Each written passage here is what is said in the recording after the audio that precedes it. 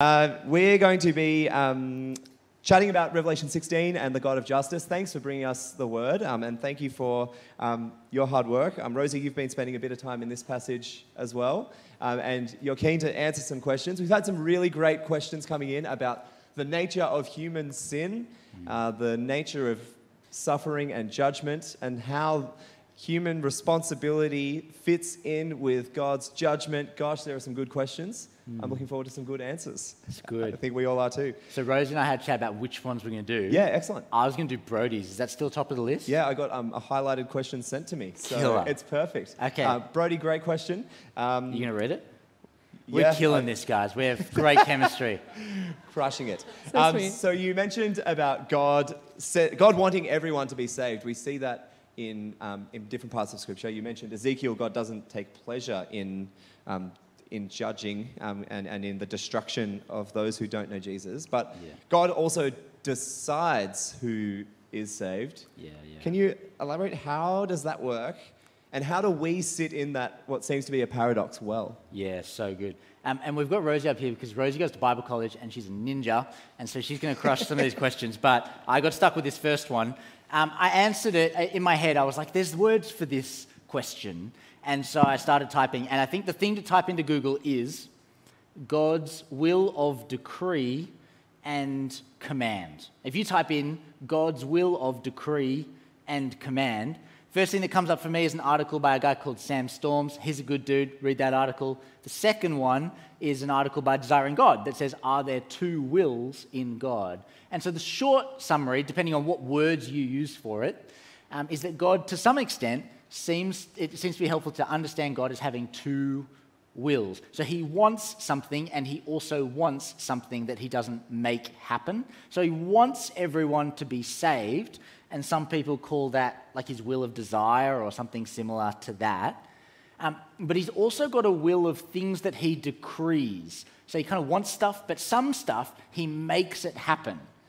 And it's true to say in both cases that he wants it, but it's two senses of wanting it. So God doesn't force people to follow him if they don't want to.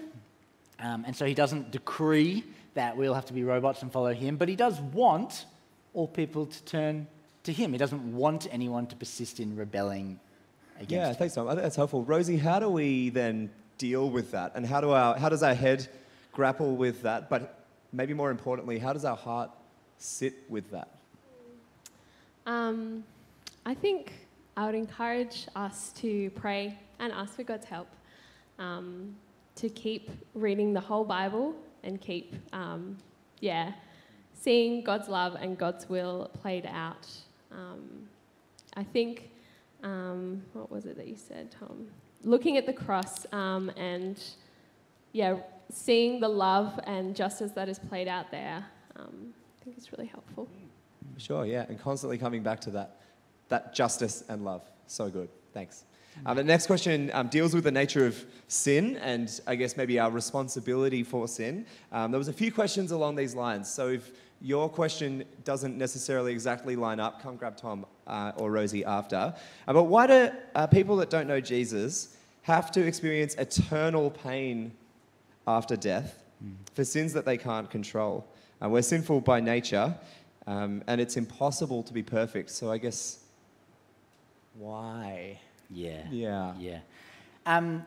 That's such a good question because it would be unfair if you had no choice, but you got judged for the thing that you didn't have a choice in. That would be unfair. If you've got Exodus open, seeing as we're in Exodus anyway, can I show you something that connects to that question? For example, if you go straight to Exodus 10, verse 1. Exodus 10:1. Is dealing with the question of can I control my sin? Exodus 10:1 says, "Then the Lord said to Moses, 'Go to Pharaoh, for I've hardened his heart.'" Whose fault does it sound like that Pharaoh's heart was hard? It's God's fault.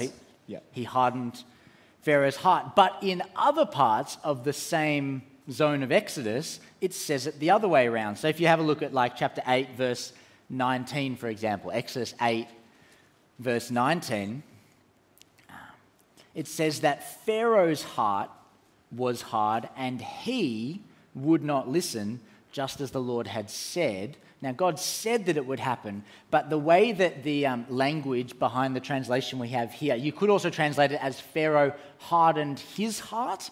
If you're a language nerd and you're into like reflexive verbs and stuff, it was Pharaoh's fault. And in the same narrative, it actually goes back and forth between saying God hardened Pharaoh's heart and Pharaoh hardened Pharaoh's heart. And so it seems like, at least from that bit of Exodus, you could say something like, we're responsible for hardening our own hearts, and at the same time, God is to some extent involved. And so application-wise, can you say, it's not their fault, they were born into Adam? I think I said that we're on Team Adam by nature and choice. Did I catch that the question said nature, but it didn't go heavy on choice? Yeah, it talks about the sinful nature. It doesn't mention the choice as much. So nature and choice is that I'm on Team Adam by virtue of being born as a human, but I'm also on Team Adam when I feel tempted and I think, you know what? That sounds like a great idea. I'm going to do that. That was my choice.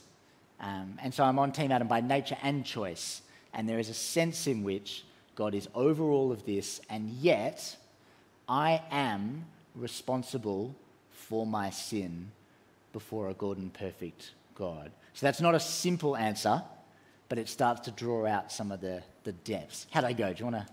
Sounds great. Okay, great. Just That's very generous. Nice. Thank you.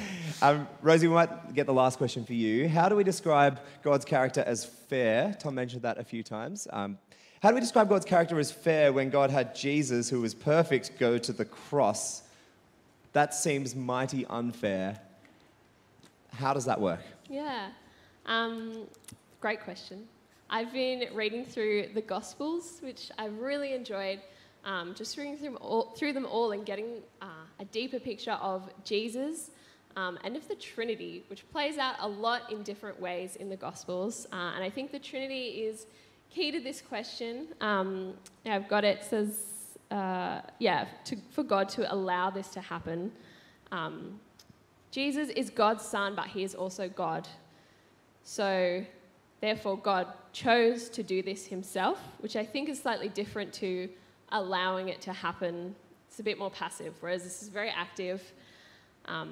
God chose to have the punishment poured out on himself instead of everybody else being punished, because he's choosing to do that, and because of the Trinity, I don't think we would ever call that unfair.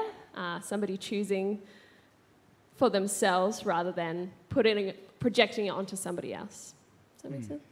That was really good. I loved it. And Josh, we did the top ones, but Rosie also picked a question that she was all about. Oh, but excellent. I don't remember which one it was. Where was that, Rosie? Do you want this? Yeah, thanks. It was, what is the best approach to take for spreading the gospel if you aren't a confident speaker?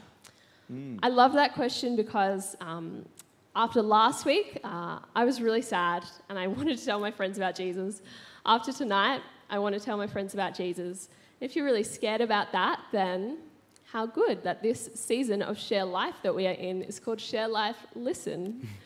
If you're not confident, just ask your friends about their lives. Ask the questions that are on the website if you're struggling to get the conversation deeper, that's a really good way to do it.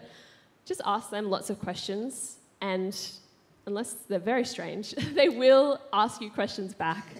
And I think it's a lot easier to talk about your faith if you're not confident, if somebody who cares about you, who you have invested in, had conversations with and listened to, if they're asking you questions back. I think that makes it easy to do even if you're unconfident. So ask people questions this week. Ask them the Share Life questions. Ask them whatever other questions you have.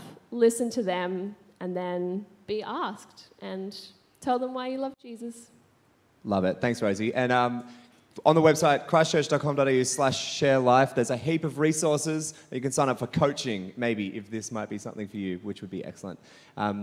We've just dealt with a lot of stuff. How about I pray again? Please pray with me. Our great and mighty Father, we thank you that you are just and you are fair. And we thank you that you are in complete control of everything. Yet you don't let wrong go unpunished.